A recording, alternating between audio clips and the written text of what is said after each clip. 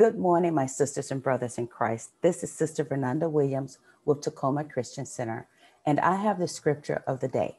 Today's scripture, it says, "Do your best to present yourself to God as one approved, a worker who has no need to be ashamed, rightly handling the word of truth."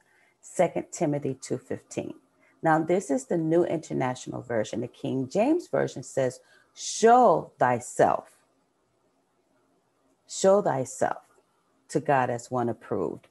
So my question to you, my sisters and brothers, is, are you a God pleaser or are you a people pleaser?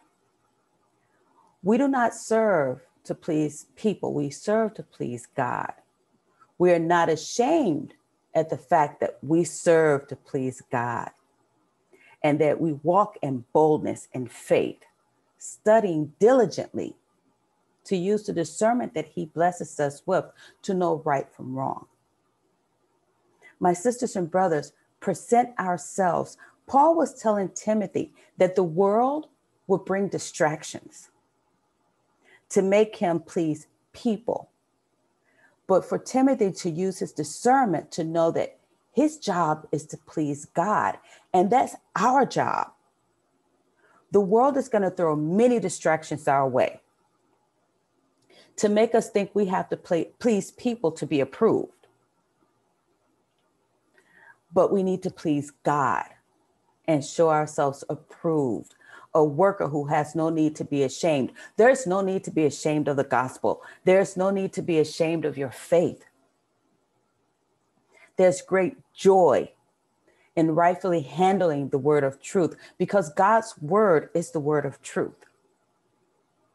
God is our real supervisor, our manager, our boss. He provides. He provided that job. He blessed us with that job that we've prayed for, that perfect job that we want.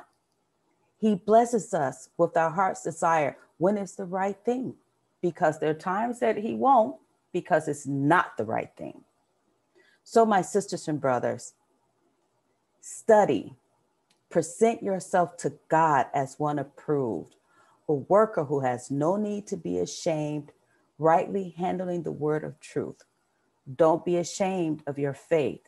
Don't be ashamed that we serve an all-powerful, all-present, all-knowing, almighty God.